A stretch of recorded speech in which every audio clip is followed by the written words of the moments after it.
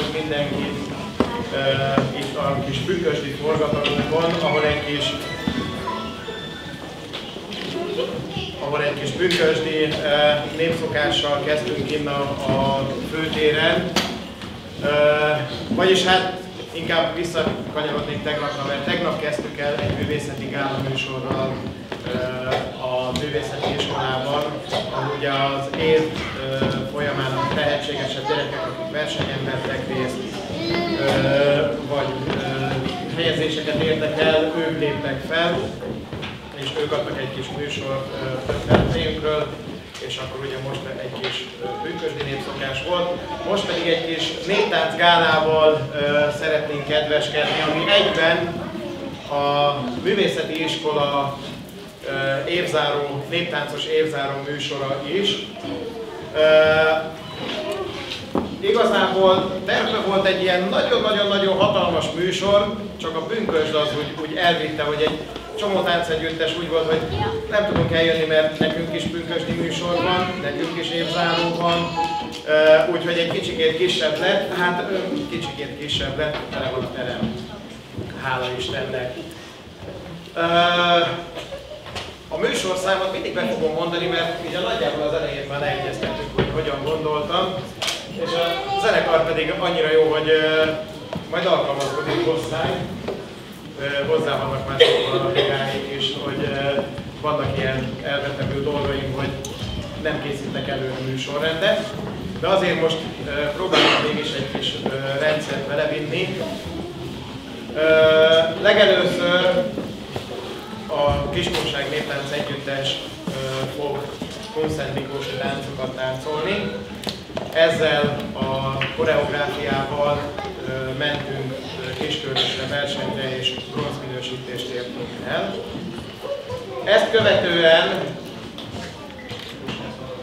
Ezt követően egy koprodukció következik, ahol a Bonadacs Apraja és Nagyja Néptánc Együttes és a Kiskunság Néptánc Együttes rimóci táncokat fog táncolni. Majd jönnek a gyerekek, a művészeti iskola Ne Felejts csoportja, játékfűzést, csúfolkodót és egy kis ugróst fog bemutatni. Ezután pedig Szarkszentmártonból a Papszemek csoport fog következni, és ők pedig somogyi táncokat fognak nekünk táncolni. A többit meg majd mondom, mert még kigondolom, hogy hogyan tudnak öltözni a táncosok, mert hogy elvileg sokat kéne öltözni a műsor közben, gyakorlatilag ezt egy kicsit leredukáltuk, úgyhogy elnézést kérünk, hogyha nem leszünk annyira színesek és annyira változatos öltözékben, mint ahogy azt terveztük, de a műsort nem szeretnénk elhúzni 2 órásra, úgyhogy ezért inkább kevesebb ruhában, kevesebb öltözéssel fogjuk megoldani a műsorunkat. Jó? Akkor én meg is kérném a Kiskunság Néptánc Együttest, hogy fáradjon a világot jelentő deszkákra.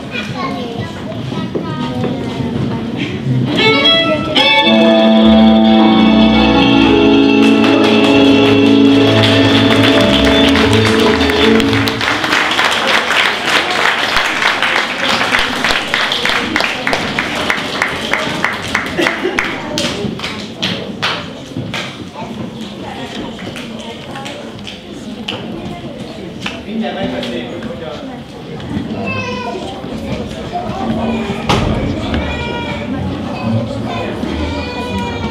Nézd meg jól, kikopogtad az ajtón. Nézd meg lányom, nézd meg jól, kikopogtad az ajtón. Sej anyám a kanász, akadjálj a kanapász. Sej anyám a kanász, nem körnékem az. Nézd meg lányom, nézd meg jól, kikopogtad az ajtón. Nézd meg lányom, nézd meg jól, kikopogtad az ajtón. Sej anyám a juhász, a supáját te tűnmász. Sej anyám a juhász, nem körnékem az. Nézd meg lányom, nézd meg jól, kikopogtad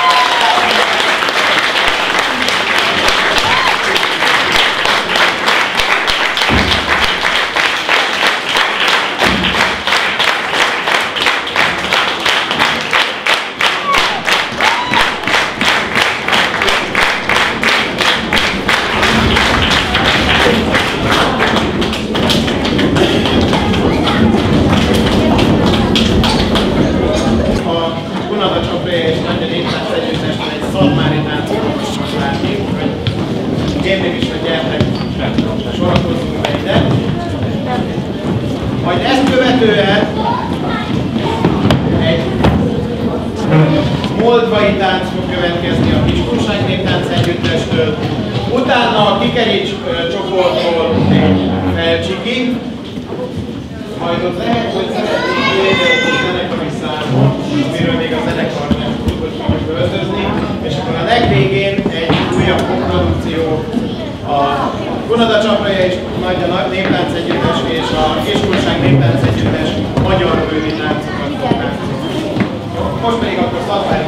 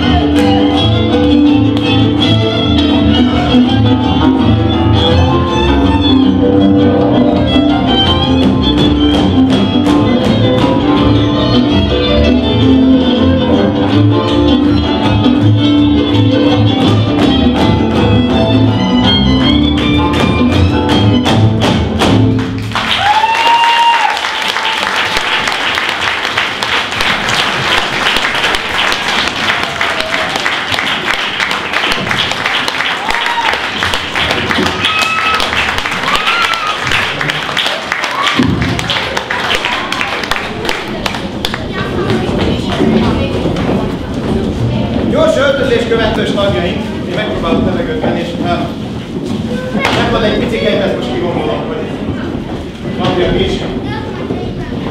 Higgyék el, ha nem melegebb van, itt még följebb, egy kicsit följebb vagyunk a naphoz. Jó?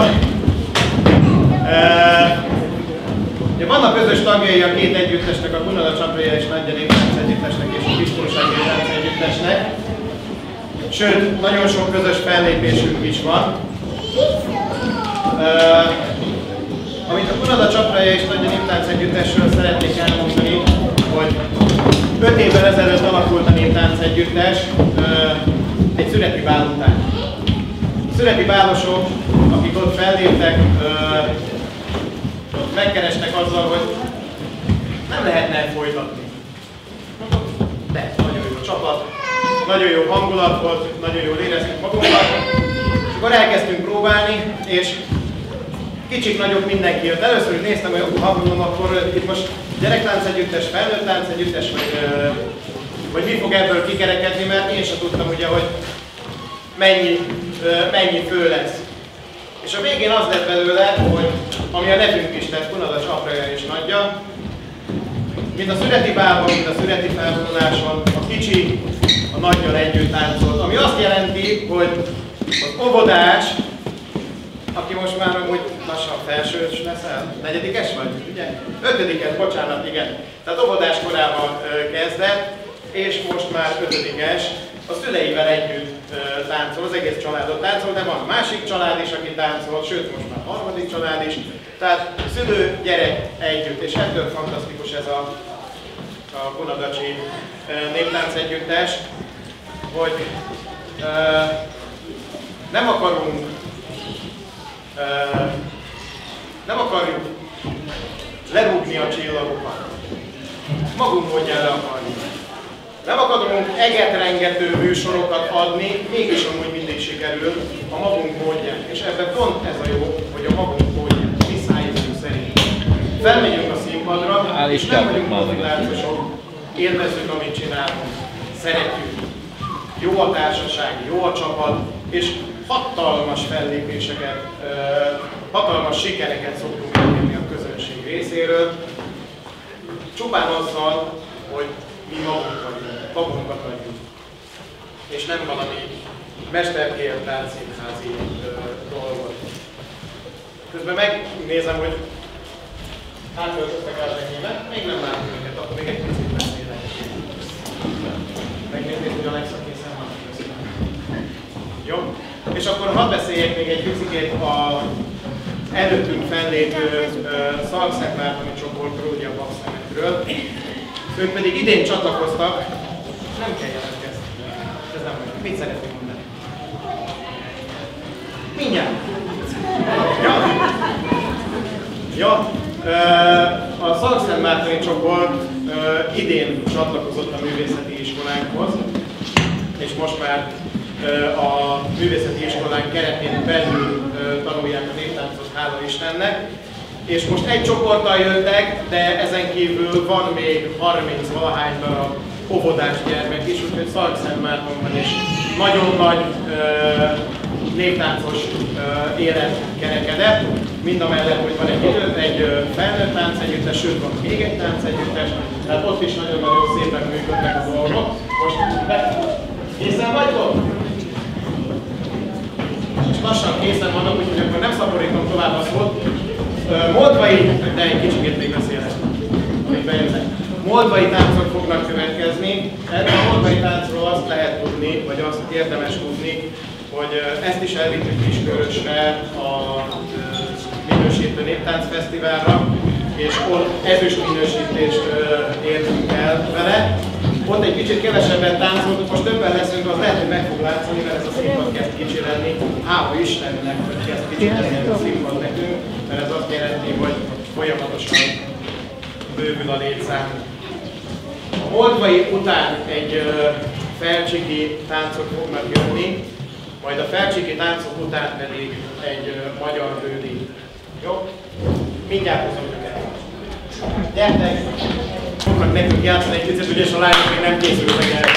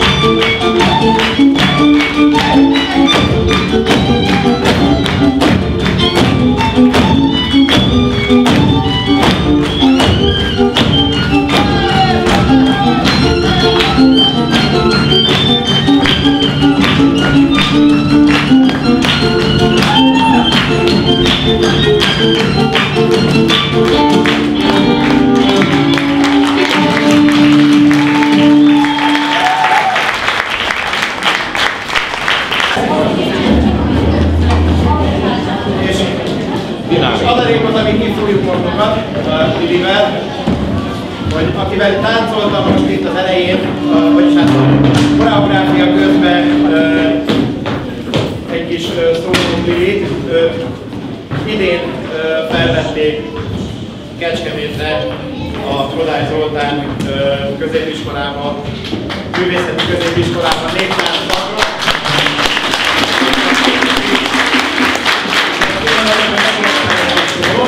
Most pedig az utolsó számunk következik, magyar földi táncok, aztán este már.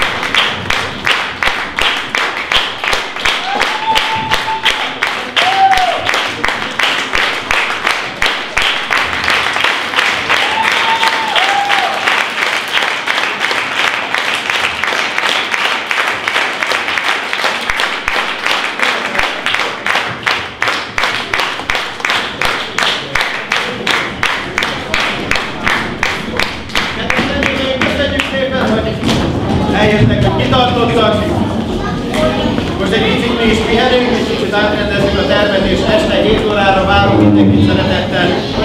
Pünkösdi várva, Maros József zenészünkkel, addig pedig a táncosoknak is jó pihenést, és mindenkinek jó pihenést kívánok.